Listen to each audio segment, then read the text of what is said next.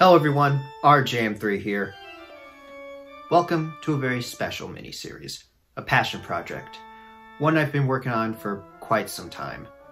There was once a man, a soldier, so caught up in his own delusions, he continued to fight a war decades after it ended. Born as the third oldest of 7 siblings, Second Lieutenant Hiro Onoda was 20 years old when he was drafted into the Imperial Japanese Army in May 1942. On December 26, 1944, Onoda was deployed to Lubang Island in the Philippines to help sabotage the island's airstrips and landing docks to hinder the imminent joint American-Filipino invasion. Upon his arrival, however, the local commanders prevented him and his squad from carrying out his orders, instead directing them to assist in evacuation efforts. When U.S. and Filipino forces landed on Lubang Island on February 28, 1945, as the last of the Japanese forces were fleeing the island, Onoda's commanding officer ordered him and 3 other men to stay behind and hinder the Allied invasion for as long as possible, promising that they would eventually come back for them. Onoda assumed leadership of the group and began to wage a guerrilla war in the jungles of Lubang Island. When Japan surrendered later that year, the US dropped leaflets across the Pacific directed to all Japanese holdouts, informing them that the war was over. Onoda, however, suspected the leaflets were nothing more than American propaganda meant to trick them into surrendering, so his group continued fighting for years and years. As the decades dragged on, one by one, the men in Onoda's platoon either decided to surrender or were killed in skirmishes with the locals, until it was just Onoda. On February 20th, 1974, Japanese explorer and adventurer Norio Suzuki found Onoda and was able to convince him that the war was truly over. However, Onoda still refused to surrender on principle and agreed to only do so if given the order of a superior officer. Suzuki quickly informed the authorities of his encounter. The Japanese government tracked down Onoda's old superior, who had since retired from the military and became a bookseller, and sent him to Lubang Island to relieve Onoda of his duties. On March 9, 1974, Lieutenant Onoda finally surrendered. Onoda would never face any legal consequences for his actions on Lubang Island, on the basis that he genuinely believed he was still at war. Upon returning to Japan, Onoda was finally reunited with his elderly parents and his many siblings, but was distraught to find that his country had drifted so far from what he saw as its traditional values. So much so that he sent himself to Brazil. There, he would live a relatively normal life as a cattle farmer. Onoda would end up bouncing between living in Japan and Brazil for the rest of his life. On January 16, 2014, Hiro Onoda died of heart failure at St. Luke's International Hospital in Tokyo at the age of 91. Now, when I first heard the story of Lieutenant Onoda and how he genuinely believed that the Second World War was still going on for the entire time he was in the jungle, the alternate history gears in my brain started to turn. I began to wonder, what if Lieutenant Onoda was right? What if World War II continued to be fought for decades up until 1974? Is this a plausible scenario? Of course not. Prolonging World War II to just the early 50s is a stretch, let alone making it last until the mid-70s. This scenario certainly isn't helped by the fact that by the time Onoda and his platoon went into hiding, Japan's surrender was just 6 months away, and Germany's surrender was just 2 months away. But that's not the point. Instead, today, I wish to tell you all a story. This is not a story about plausibility. It is about insanity, tragedy, evil. So, join me on this 3-part journey where we explore what if World War II lasted until 1974. Why not? After all, what's the worst that can happen? Warning: the following alternate history scenario contains multiple narrations of graphic content. This video is not meant for younger audiences. Viewer discretion is advised.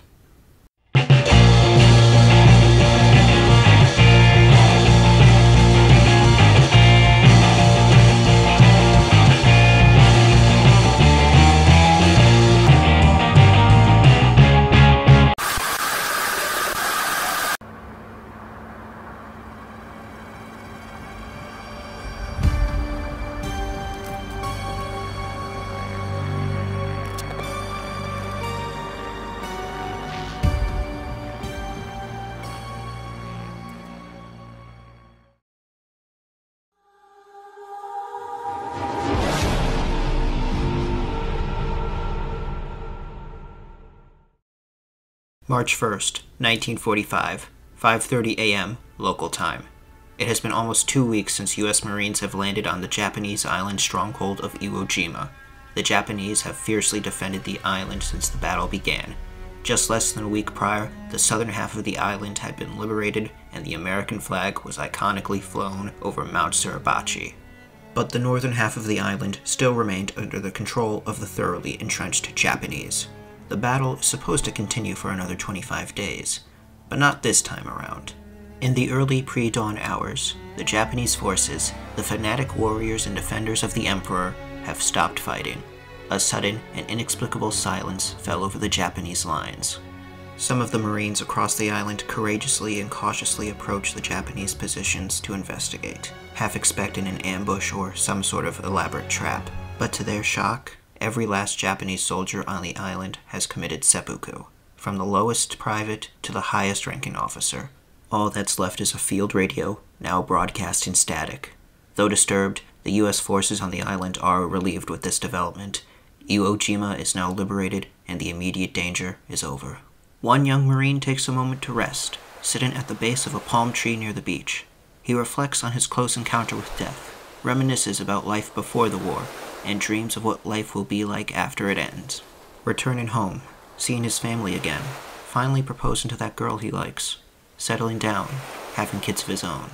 Perhaps in another world he would have lived to see this dream through, but not in this one. Just as he is watching the sun rise in the east, a second sun comes from above and engulfs the whole island. On that day, several second suns would vaporize Allied armies across the globe, and the world will never be the same.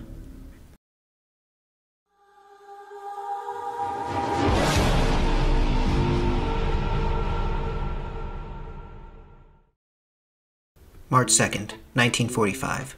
German Chancellor Adolf Hitler and Japanese Prime Minister Kuniaki Koiso go on the airwaves and announce to the world that Germany and Japan have both developed a new superweapon that could wipe cities off the map: the atomic bomb. A total of 18 atomic bombs had been dropped the day before: 6 bombs in Western Europe, 6 bombs in Eastern Europe, and 6 bombs in the Pacific. The targeted locations include London, Paris, Moscow, Leningrad, Manila, and of course, Iwo Jima. Most of the bombs were dropped on locations where large Allied army groups and naval fleets were gathered. Among the dead include American generals Dwight D. Eisenhower, George Marshall, Douglas MacArthur, and Omar Bradley, British Field Marshals Bernard Montgomery and Alan Brooke, British Air Chief Marshal Arthur Harris, British Prime Minister Winston Churchill, most of his cabinet, and most of Parliament, French Army Generals Charles de Gaulle and Jean de Lattre de Tessigny, Soviet Marshals Georgy Zhukov, Alexander Vasilevsky, and Konstantin Rokossovsky, Soviet General Secretary Joseph Stalin, and most of the Politburo. In the closing statement of each of the radio announcements given by Hitler and Koiso, both demand the immediate and unconditional surrender of the Allied powers, or else they shall suffer nuclear annihilation. The devastating nuclear attack and the following radio messages sent terror and panic across the Allied nations, for a weapon now existed that could wipe away their lives and everyone they know and love in an instant at any time. This development hits U.S. President Franklin Delano Roosevelt particularly hard, as his health has already deteriorated significantly by this point, and so he simply passes away. Vice President Harry S. Truman is sworn in as his successor a month ahead of schedule. Upon ascending to the presidency, Truman is informed of the Manhattan Project and that the U.S. could have its own atomic weapons in a matter of months. In Britain, the loss of most of the government and the charismatic leadership of Churchill in particular would have left a serious blow to morale. Leader of the House of Commons, Anthony Eden, fortunately not in London at the time of the bombing, succeeds Churchill as Prime Minister. He is left in the unenviable position of leading Britain through an even darker hour than the one it faced in 1940. In the USSR, head of the NKVD and Deputy Premier Lavrentiy Beria seizes power over the country following the death of Stalin. Perhaps the only man in the Soviet Union more sadistic than Stalin himself, Beria ruthlessly snuffs out any opposition and consolidates his control over the Union. In a secret meeting between the three new leaders, using the knowledge of the Manhattan Project nearing its completion, the assumption that the Axis has used up all their A-bombs in their stockpile, and that it would be a while before the Axis was capable of another nuclear attack, Truman, Eden, and Beria decide to defiantly refute Hitler and Koiso's ultimatum and vow to continue the fight until total victory has been achieved. The gambit that the Axis had no more atomic weapons ultimately paid off, as Germany and Japan never follow through with their threat of Armageddon. Unfortunately, calling out the Axis's bluff didn't stop the Germans and Japanese from going back on the offensive in Europe and the Pacific nearly unopposed. In Eastern Europe, the Nazis pushed back into Poland, Hungary, and Yugoslavia against the scattered Red Army. With de Gaulle and de Tesseny dead, Free France was left leaderless, and too few Allied armies left in Western Europe made it effectively defenseless. By the summer, the Nazis have nearly pushed the Soviets back to their 1938 border. The Balkans have been mostly reconquered, Rome has been recaptured, and the Allies have been driven out of the Low Countries and northern France. Japan has retained control of Okinawa and taken back control of Guam and the irradiated remains of Iwo Jima and Saipan.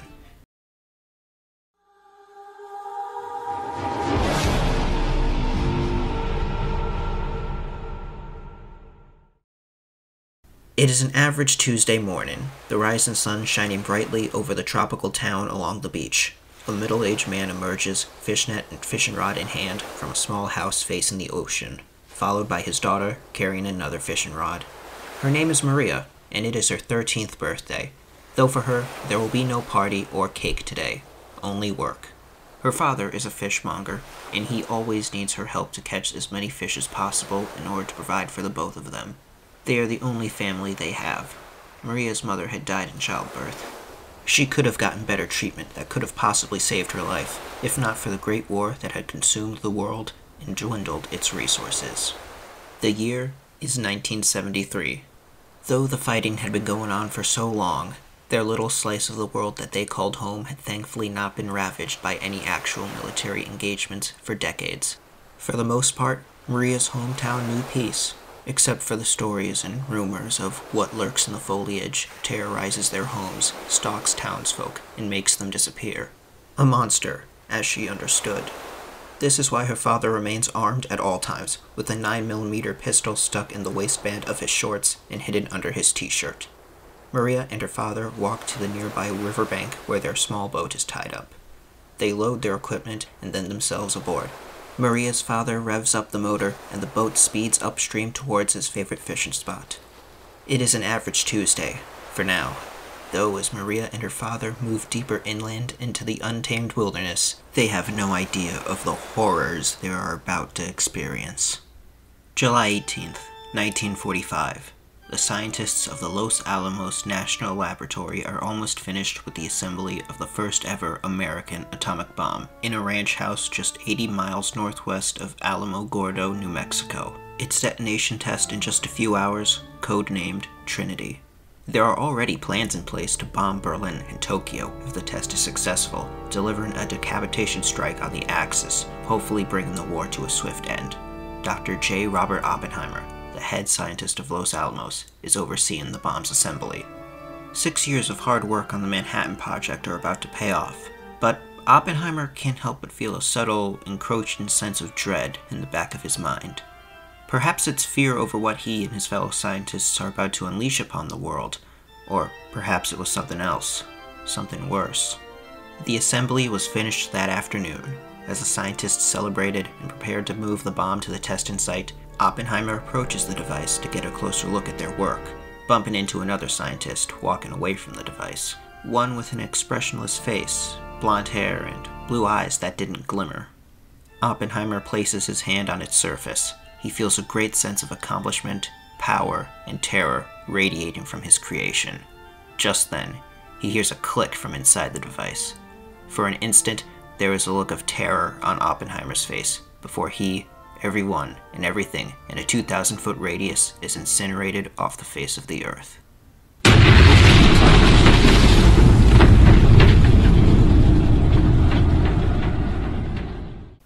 News of the disaster in New Mexico is met with great shock, anger, and disappointment by Allied leaders. The premature detonation at Trinity killed nearly all of the staff involved with the Manhattan Project and had undone several years of hard work in an instant. This disaster, however, is covered up by the US government. As far as the general public knew, America didn't even have an atomic bomb project. Though most chalk it up as a freak accident, some in the government and the military suspect sabotage by German spies. Regardless, there was very little the US could do now to stop the Axis advance.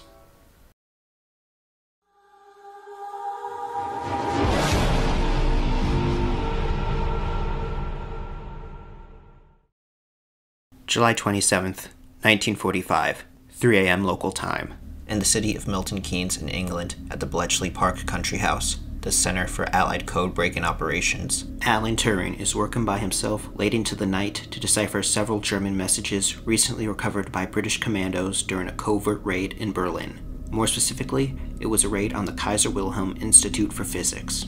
Turing had an important assignment: to determine how the Axis were able to construct 18 functioning atomic bombs without Allied espionage finding out about it, how the Germans and Japanese were able to coordinate the dropping of those 18 atomic bombs at the exact same time, or how they were able to deliver their payload without their planes being detected by Allied radar. This tremendous feat the Axis managed to pull off was puzzling. While it was suspected by Allied command that Germany had an atomic bomb project that made some progress, it was inconceivable that Japan's nuclear weapons program made any progress at all, much less both countries managing to successfully create several nuclear weapons at the same time, just when victory for the Allies was so close. Even less so as to why exactly no more atomic bombs had been constructed or used since the initial attack 4.5 months ago. It was the weight of this great mystery that motivated Turing to work as hard as he did. Eventually, Turing reached a letter in the pile dated January 1945. As Turing deciphers its contents, he learned that it was written by German theoretical physicist Werner Heisenberg, and the letter was meant for, but never sent to, none other than the Führer himself. The letter had been written shortly before Heisenberg and his staff had been moved from Kaiser Wilhelm Institute to work in facilities in southern Germany. What Heisenberg had written was a detailed summary of Germany's many efforts to construct an atomic weapon, and their failures. That the prospect of Germany succeeding in such an effort at that point in the war wasn't possible, and that Japan's nuclear weapons program was even more hopeless. Turing can't believe what he is reading. Just 2 months before the Axis's devastating nuclear attack on the free world, one of their own top physicists had deemed the notion of constructing a single bomb as infeasible. This revelation only gives Turing more questions than answers, but now he is certain of one thing: that something else is going on here. Something far larger than anyone could imagine. Something that single-handedly turned the tide of the war overnight. As to what that something is, Turing has no idea. All he knows is that he must get this information to his superiors as soon as possible. He grabs the letter and begins to leave his office. He turns to look out a window and into the starry night sky. For just a moment, he wonders if the Nazis had outside help. Just then, the power goes out. Turing stumbles through the darkness in search of either a light source or an exit. Suddenly, he hears a loud thud on the ceiling above. With his eyes adjusting to the dark, Turing moves quickly to the nearest exit, racing down a flight of stairs. Just then, the ground below starts to tremble that causes Turing to tumble and fall the rest of the way down. The trembling abruptly ceases. Turing is mostly unharmed and gets back on his feet. The front door is in sight. He runs for it. It's almost over. Turing hears a single loud footstep right behind him. Before he can even turn to see what it is, his head is grabbed by an unseen force, and his neck is snapped. The following morning, Bletchley Park would be found burned to the ground, with the corpse of Alan Turing and all of his work incinerated with it.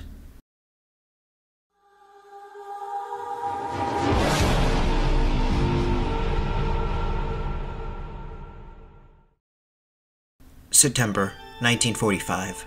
With the end of summer comes the end of the Western Front, as the Allies are once again forced to abandon France to Nazi occupation, and Italy is reunited under a German puppet state.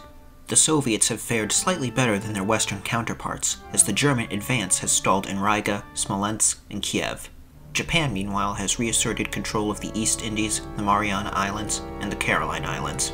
Only the Philippines remains firmly in Allied hands. One of the few surviving American generals, George S. Patton, is very displeased with these developments. From his point of view, he sees the current presidential administration as inept, completely bungling the war effort. Furthermore, he perceives the Soviets as another enemy to the United States, that Roosevelt and Truman were wrong to make an ally of. And should the Soviets turn the tide on the Eastern Front, they could conquer the whole of continental Europe and potentially set their sights on America. Believing he could do better than the elected officials, General Patton concocts a devious plot. Upon his return to the United States from Europe, he finds a group of like-minded military officers such as Richard K. Sutherland and spends the next 3 months planning and preparing to oust the government. On December 6, 1945, the military surrounds key government buildings in Washington, D.C., the Capitol Building, the Supreme Court, and the White House.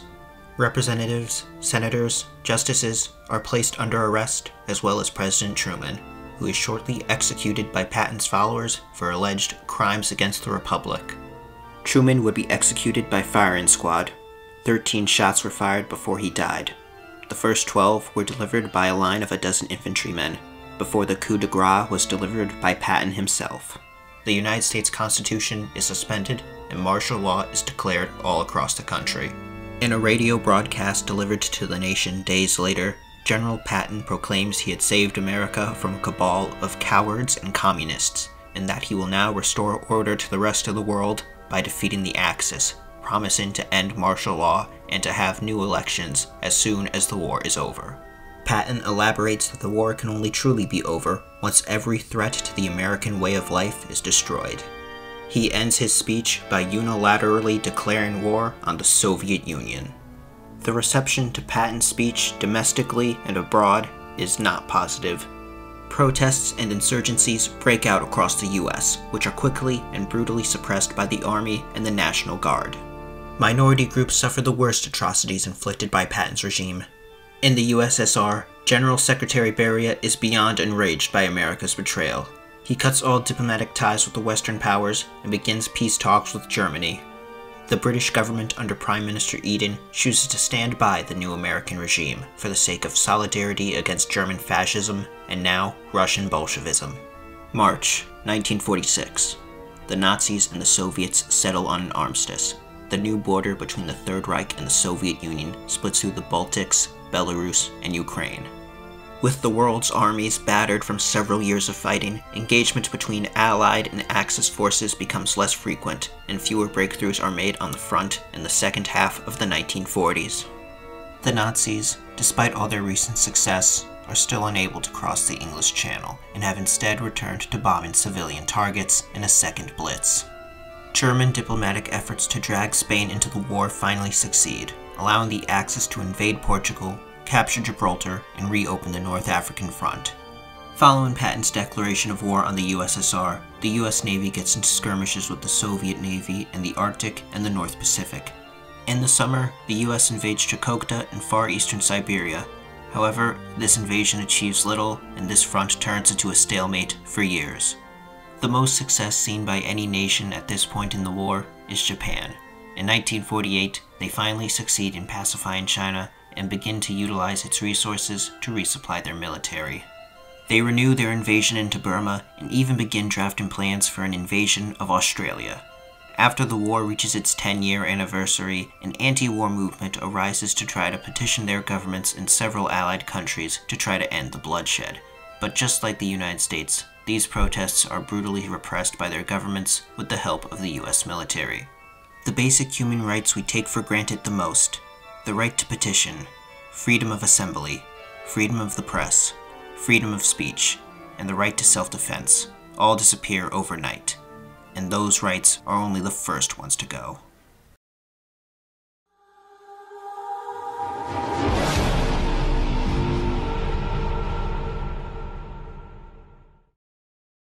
The early 1950s sees astounding technological breakthroughs by all sides. Helicopters, faster jets, long-range missiles, satellites, more advanced computers, and piloted mechs. Patton and Hitler, growing older and their health deteriorating, become more reliant on the latest medical technology to keep themselves alive. Prime Minister Koiso undergoes an experimental procedure to save his life from esophageal cancer. In 1953, Allied intelligence hears word of a secret meeting between all Japanese military leaders and pro-war politicians, including Koiso, later in the fall, at a castle built during Japan's War and States period in the Nagano Prefecture. While the nature of the meeting itself is unknown, the American military sees a new opportunity. If a group of elite commandos could be paradropped outside of the castle on the night in question, infiltrate it, and eliminate all the attendants, Japan will suffer a great morale blow. The pro-peace faction will be left in charge of the government and would be willing to sign a peace treaty. Allied Command knows exactly who they need to assign to lead this mission. A man who after many years had proven himself to be ruthless and a capable leader. A man who started out as a lieutenant in the Navy when the war began and had risen through the ranks to become the captain of an airborne special operations unit, known as the Fallen Angels. After their formation in 1947, the Fallen Angels had successfully pulled off several acts of sabotage and assassination behind enemy lines, often without even suffering a single casualty. There is not a single doubt in the minds of the commanders that the man who had led the Fallen Angels since its inception, Captain John F. Kennedy, will effortlessly eliminate Japan's military leaders and end the war in the Pacific. November 22nd, 1953, 12:15 a.m. local time. Under the cover of darkness, the Douglas C-47 plane approaches its target. Captain Kennedy, in his mechanized exosuit, is the first to jump out, followed by the rest of his team. The Fallen Angels land by the road leading to the fortress. Kennedy relays the plan to the rest of the team. Sergeants Hill and Connolly will stay behind and watch the road for any approaching Japanese reinforcements and to make sure none of the targets escape. The captain will lead the others into the castle, proceeding with stealth, quietly eliminating any guards until they find the room where the meeting is being held. Kill everyone inside, then clear the rest of the castle of any possible survivors, as not a single target can be permitted to live. They would then regroup with Hill and Connolly, exfiltrate to the area eastward on foot, and eventually arrive at the coast where they will be discreetly rescued by a small submarine. After explaining the plan, Captain Kennedy takes one last puff from a cigar and gives some words of encouragement. "Do not pray for easy lives, my friends. Pray to be stronger men." He puts out his cigar and unholsters his machine gun, leading the men to the north wall of the fortress. The Fallen Angels climb up the wall. Kennedy peeks to see if there are any guards in view, and they drop onto the other side in a courtyard. The sound of their feet crunching snow upon impact alerts a Japanese soldier inside a nearby tower. He emerges from the base of the tower to investigate, but is barely 2 steps out of the door when he is grabbed by Kennedy, who slits his throat. Kennedy's hand covers the Japanese soldier's mouth to prevent the gurgling sound from attracting more attention. To be sure no one investigates the disappearance of the soldier, the men equip silencers on their pistols and enter the tower one by one, quietly eliminating everyone inside. After exiting the tower, the Fallen Angels approach the main structure of the castle, ready to go down in history as the men who ended the war. Minutes later, half a mile away, Sergeants Hill and Connolly are still waiting by the road, ready to ambush any incoming or outgoing vehicles. Suddenly, they hear the sound of machine gun fire coming from inside the castle. Sergeant Connolly remarks with a chuckle that they just became national heroes. Sergeant Hill smiles and nods in agreement, then pulls out a pair of binoculars to get a better look. The gunfire grows less frequent, and after a minute, Hill immediately sees Kennedy emerge from the top of the east wall, but only Kennedy. Hill sees him leap to the ground without looking, making a mad dash away from the castle. He finally notices the look of pure, unadulterated terror on Kennedy's face, covered in tears and blood. Sergeant Hill can't believe what he's seeing. Sergeant Connolly, seeing Hill's stunned expression, also realizes something has gone terribly wrong. The 2 sergeants instinctively rush to their distressed captain, but Kennedy flails his arms at them, telling them to get away from the castle, yelling through his tears. The sergeants refuse to abandon their captain. They get a hold of him and run for cover in the forest. They find a dense spot in the woods to hide. Hill grabs Kennedy by the shoulders and calms him down. He asks, "What the hell happened in there? Where are the others?" Kennedy gives a stuttering reply. "Gone. They're gone." "What? How is that possible?" "Look, you gotta believe me, Sergeant, but they're..." Kennedy's brain matter splatters over Hill's face. The bullet that came from the direction of the castle ricochets into the right side of Connolly's chest. The frightened Hill drops the captain's corpse, and he flees out of sight of the castle, followed by the wounded Connolly. After 2 solid minutes of running, Connolly stops and says he can't run anymore, so he falls to his knees. Hill goes back for Connolly to try to get him back on his feet. He's already lost a lot of blood, leaving a convenient trail for any pursuers to follow. They can hear the sound of dogs barking and men shouting in Japanese in the distance, growing louder. Connolly, accepting his fate, grabs his gun and tells Hill to save himself. Hill hesitantly sprints away as fast as he can. He can hear the sound of gunfire behind him. He will never forget his fallen comrade's noble sacrifice. After 2 days of running and hiding, Hill reaches the extraction point, where a submarine had been waiting for him. Hill is taken in for debriefing, put in the unenviable position of explaining to the higher-ups just how badly the mission went, how the rest of his team is dead. When Hill gets to the part where Captain Kennedy died, he finally has a moment to truly reflect on it. That when the shot was fired, not only was the castle a half-mile away, there was a big tree directly behind Kennedy, between him and the castle.